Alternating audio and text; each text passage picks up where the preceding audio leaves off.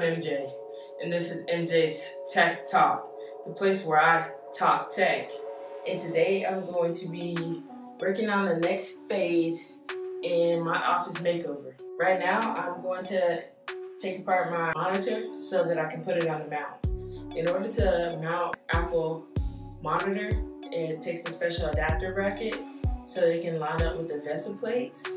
So I have this bracket, and it's made by HumanCentric, and it's a VESA mounting adapter for Apple. The contents of the package include the bracket itself, the hardware, a card, and the bracket that attaches to the monitor itself. So if you know about Apple, you know they don't have angle holes that come with most monitors. That's where the mounting bracket comes in. So I'm going to use a towel just so I have a soft surface to lay my monitor on while I work on it. Pretty heavy. This is the 27-inch Apple Thunderbolt display. The cable's out of the way so they're not damaged in this process. And back through the holes. And inside the kit there is a little card. And this is what I'm going to use as my tool to take apart the monitor. So these monitors, the best way to do it is to give yourself some room so that this part can hang over. And it kind of works at a little angle. So I don't want to damage anything during the installation of the mounting plate because I want to use the leg again soon, possibly. So I just want to make sure it's in good shape.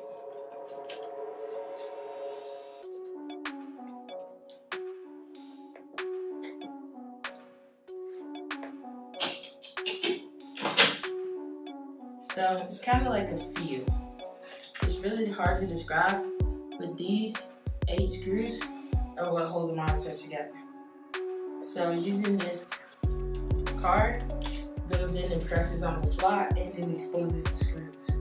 In the normal range of motion of the mount, these screws are invisible. I'm going to use these little Allen keys, so I definitely don't want to damage them. So I'm going to need them to mount the bracket. I'm super excited about this mount, so I'm just going to go from right to left, very carefully, not to strip out the heads of the screws, because we have to reuse these. So I've been planning out my office for a while, since before I moved, but now that I'm settled into my new place, I'm pretty ready to, I'm gonna grab a chair. All right. That's a lot better. So, I'm super stoked about setting this up. I've already got 3 screws taken out. Just grab the chair and I'm right back at it. Alright, so I'm gonna remove it now gently, and it kind of slots out. So those are your 8 holes, and this is how it would remount if you ever want to mount it back in the future. So there's like a little alignment pin in the center for you to line it back up. And it kind of just hangs out there.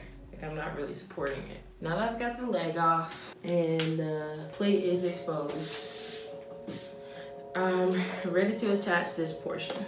So I put the 2 on the side end, and I'm gonna tip it up just to make sure I lock the other ones in pretty good. Be careful with these screws because they're super short. I went back over them to make sure they're all pretty snug.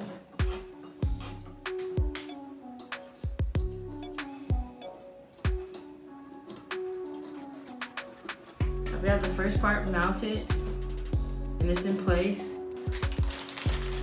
So this part goes face down.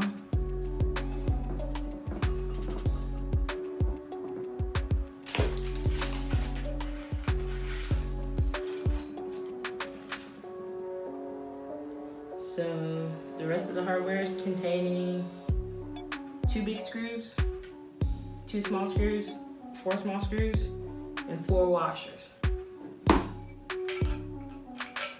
You have the 2 big ones here, and they line up So that means the 4 smaller ones are from here that line up to the VESA plate and the washers. So I'll just put this to the side for right now.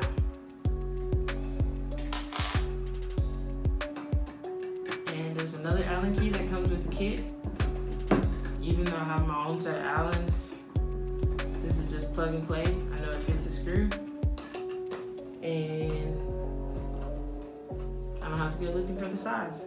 I'm gonna give a little bit of tightening on both sides and kind of alternate back and forth so I know that it's pulling tight and even to the monitor.